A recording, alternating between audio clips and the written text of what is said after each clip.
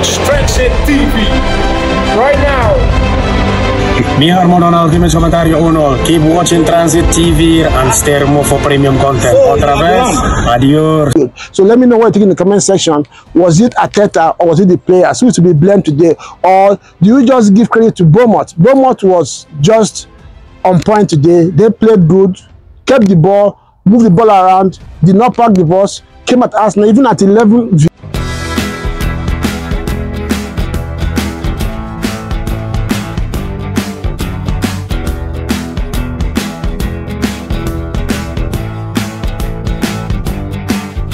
Transit TV back again is yes again. Eventually 2024 Arsenal loses a game away from home in the Premier League. Since January 1st up until today, Arteta has not gone back to the Emirates with a loss coming from away from home in the EPL. That happened today, and it happened against the team that nobody ever. In fact, a lot of people would have penciled this one as 3 points. But if you know the recent history between Bournemouth and Arsenal, you wouldn't take this one as a 3 points before the game started. And obviously, there's going to be some very serious talking points in this one. But before we go ahead with that, don't forget to subscribe. Please subscribe, share this video, and as well, give me the like. Arsenal fans out there, please, 50 likes on this one. 50 likes will be very nice, very, very good for the channel on this one as we continue to push to grow this community. Please, I need you all out there. I'm on my knees, begging you to please subscribe and share our content.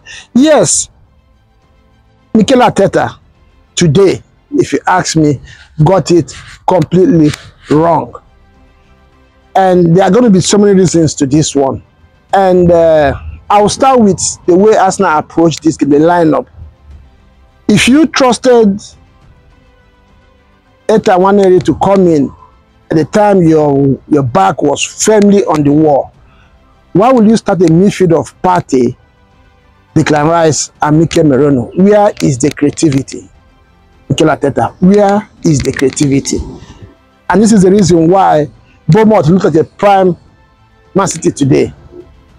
Arsenal surrendered possession. There was no creativity. Arsenal before, a lot of people are going to blame the red card. I don't think that the red card was the reason why Arsenal didn't win today.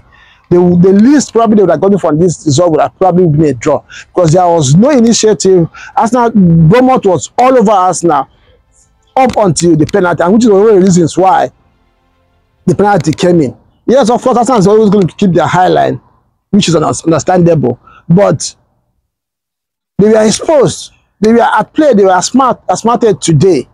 Arsenal had never had control of this game, and once the penalty came in, and this takes me to the second talking point, which is the fact that Mikel Arteta has a default mode that his team, this Arsenal team, goes into once they have a red card. I mean, this is Bournemouth. Manchester City will not play defensive against Bournemouth. You call a red card against Bournemouth and you reset, immediately taking out Raheem Sterling. Then there was no outlet. You had all around 9-10 defenders on the pitch. To do what?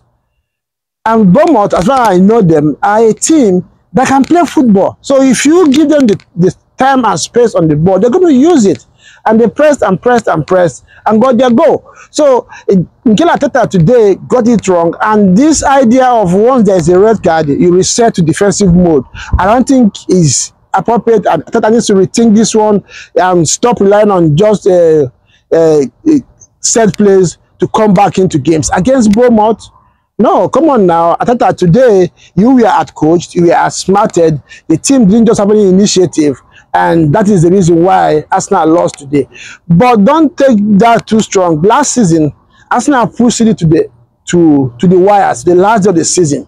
And this is also how they started. It was just a rocky start of the season for Arsenal. They drew some games, won some games. They were not very pretty in the eye to watch until December, and they clicked. So I don't know if that's what we're going to see again with Arsenal today, this season, I mean. But from what I saw today, this was not impressive in any way at all. Arteta needs to rethink this team. In Eta Waneri, as far as I'm concerned, for what I saw for him today, has shown that he should have been playing for Odegaard since he's been injured. I expect to see that young man start the next game, regardless of maybe that in Liverpool at Anfield. Yeah, next weekend, Saliba is not going to be there. That defense, this is now when we're going to know if Arsenal is a one-man team. People are talking about Rodri and Man City. So this is Arsenal without Saliba to start an EPL game in almost 2 years now. So let's see how this team is going to react without Saliba. And this is at Anfield. It cannot get any better. I know that this Arsenal team, sometimes when you count them, that's when they come bounce back. But today they were poor, and they were really, really, really poor. And from what I saw from Raheem Sterling, I know that this Arsenal team is well drilled. It's difficult to come in and settle in immediately. It takes time to come back. Even people like Jesus, who have been in the team and got injured, are struggling to come back. But Raheem Sterling still has a lot to prove. He has a lot to do to get Arsenal fans behind him. Today, I didn't see enough from Sterling. I don't know if I'm going to call that transfer a good one or a bad one yet, because I've not really seen much from Raheem Sterling to say that transfer was good. So let me know what you think in the comment section.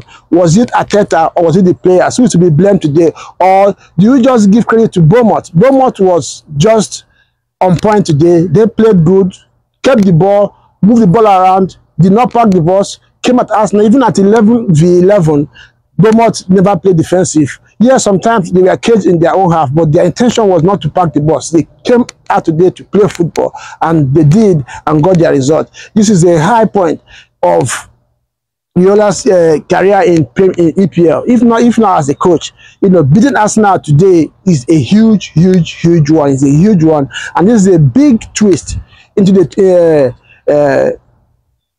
EPL title challenge. Of course, have some big games coming up tomorrow.